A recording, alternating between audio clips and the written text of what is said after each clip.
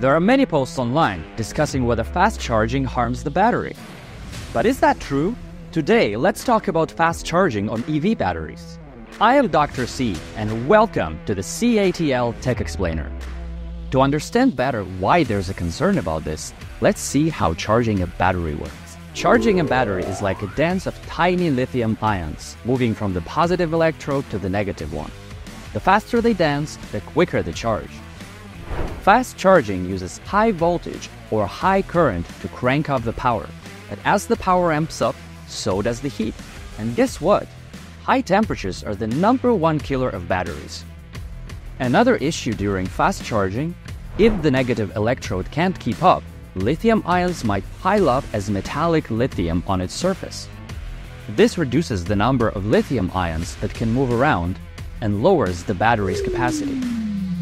In extreme cases, these piles can grow into sharp spikes called dendrites that can poke through the battery separator, causing short circuits and serious problems.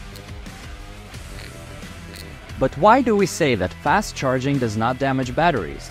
It's easy to understand because battery engineers have found ways to fix or prevent these problems, and these solutions work well. CATL is great at super fast charging. For example, our Shenzhen Plus battery can go 600 kilometers with just a 10-minute charge. How to do it? We applied technologies including fast lithium-ion conductive coating, the addition of transition metal elements, and new nanometer encapsulation to improve lithium-ion release and reduce resistance, making energy transfer more efficient. We also expanded the overcurrent area and capacity of the terminals in the battery system to rapidly dissipate heat during high current charging. We have made charging safer and faster with a smart AI upgrade to the BMS algorithm.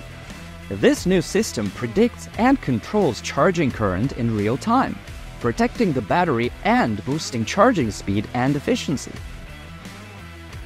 So, the complete answer to our question is, fast charging can affect the batteries, but CATL engineers have fixed this.